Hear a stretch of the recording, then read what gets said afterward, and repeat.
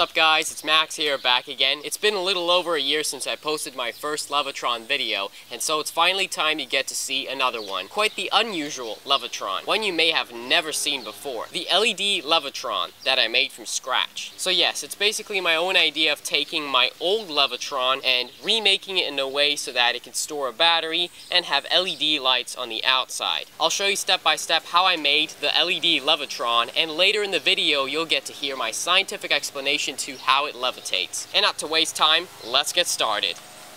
This is all the materials I used for my LED Levitron, and just to show you, here's one of these LED waterproof capsules that I based my LED Levitron off of. First thing I did was I took a rounded thumbtack and stuck it into a 5mm bamboo stick. Then I slipped on one of these aluminum cone-shaped washers, and then right on top of that, the neodymium magnet itself. I super glued the three of these together.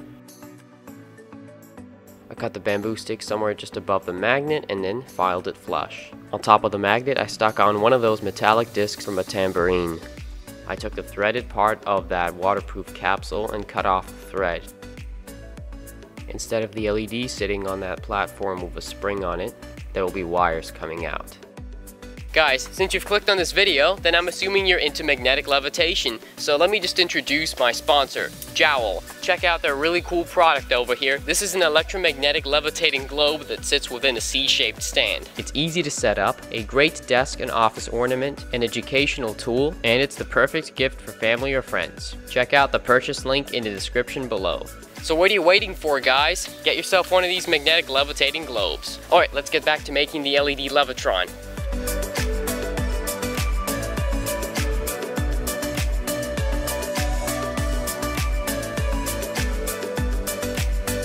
Now the top part of the capsule has wires coming out through the top and out the sides. With my soldering iron, I poked a hole at the very top of that capsule where the LED would sit and stuck the bamboo stick down into it. That's where you're going to be holding on to when spinning. Next, I took that thin plastic thread that I cut off earlier and glued it onto the bottom of the Levitron. This is how that little metal connecting plate and battery sit in the bottom of the levitating spinning top. Good news, we got voltage coming out the wires. So from this RGB LED strip, I cut a green and a blue LED off, and then stuck one on either side. On either one of the LEDs, the bottom is the cathode and the top is the anode. The positive wire went to the anode of one LED and the negative wire went to the cathode of the other LED. Both LEDs got hooked up in parallel.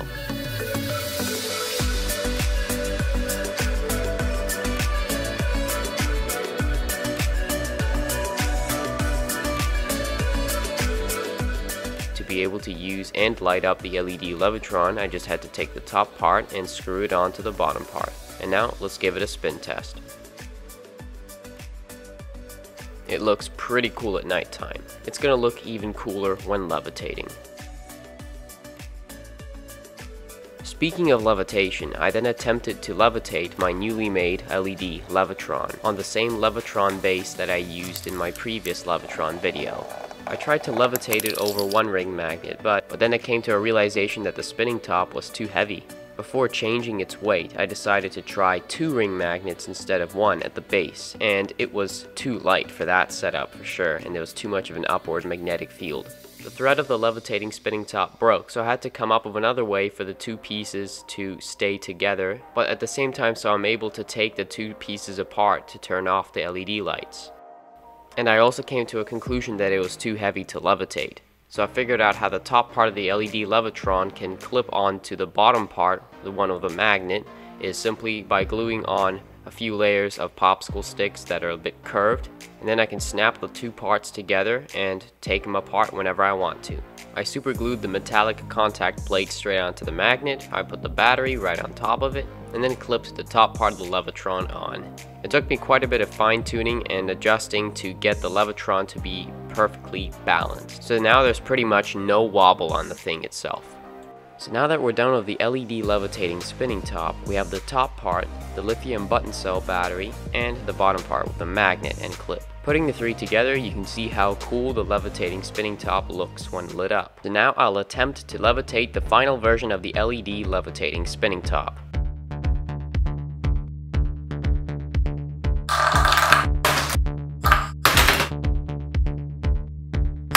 So close.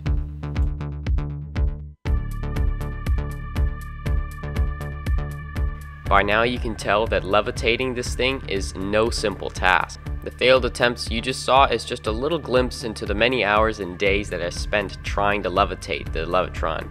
Patience really is key here. After a while of attempting, adjusting, and tuning both the LED Levitron and base, my creation finally began to levitate. This is so cool. You can kind of see how the blue and green LEDs create a sort of cyan and teal glow.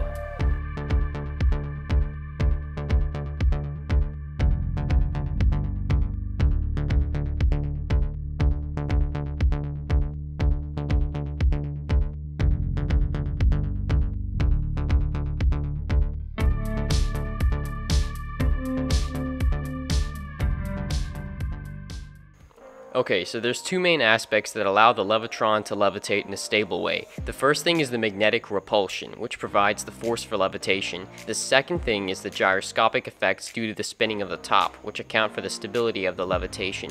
About the magnetic repulsion, the base is simply a large ring magnet with a north pole orientated upwards. The spinning top itself has a magnet with its north pole orientated downwards. The two norths repel, in turn providing an upwards force on the spinning top due to the magnetic field from the base magnet. So this means that the upward force acting on the levitating spinning top needs to be equal and opposite to the opposing force of gravity pulling down on the top. And now about the gyroscopic effect. This is something I did not mention in my first Levitron video. There's a specific rate of rotation to ensure stability of the levitating top when spinning. When the angular velocity, or RPM, gets too high from spinning the top too fast, the top can no longer reorientate itself, so it loses its potential minimum. When it gets spun too slowly, the levitating top can no longer counteract the torque, and it's pulled back down to the base. Also, if it weren't for the Levitron spinning, this phenomenon of spin-stabilized levitation would not be possible. I set a stopwatch to see how long can this LED Levitron really levitate for. Turns out it levitates for about 30 seconds. Since making this Levitron into a really balanced one is quite the hard task, so 30 seconds isn't that bad for this kind of Levitron. In case you were wondering, here are the dimensions of that large base ring magnet, which I took from a large speaker. I may have showed you this in my previous Levitron video, but I thought I'd show you again. This is my adjustable base for the magnet. By turning a bolt in any one of these corners, you can either lift or lower a point. This makes it so much easier to fine-tune and get the spinning top levitating.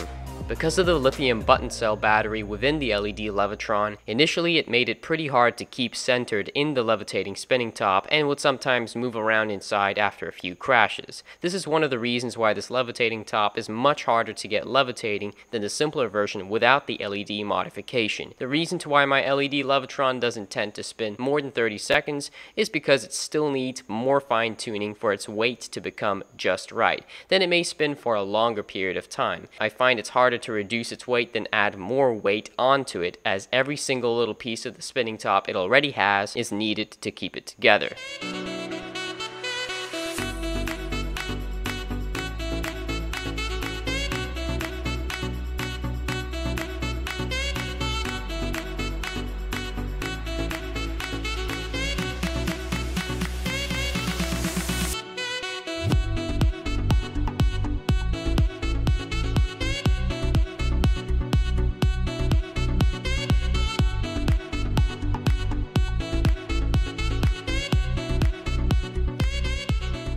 There you have it, guys. This is my LED Levitron. After many months of work and perfection on this project, I'm just really glad that I finally get to see it work, and I'm quite happy that I get to share this project with you guys as well. Videos like these for me are not easy to make, and I would really appreciate if you consider making a donation. You can do that by clicking on the link below I have left to in the description. You can donate there, or you can send me an email to find out more information on another way of donating to me. And if you guys are planning on making yourself an LED Levitron, then please go watch my first Levitron video up here. If you enjoyed this video, then feel free to give it a like, share, and subscribe to my YouTube channel with the notification bell ticked not to miss any of my upcoming videos. Follow me on Instagram at max.imagination. Also, I almost forgot to mention that I just hit 20,000 subscribers on my YouTube channel. Thank you all so much for supporting. That's all for now, and I'll catch you guys next time.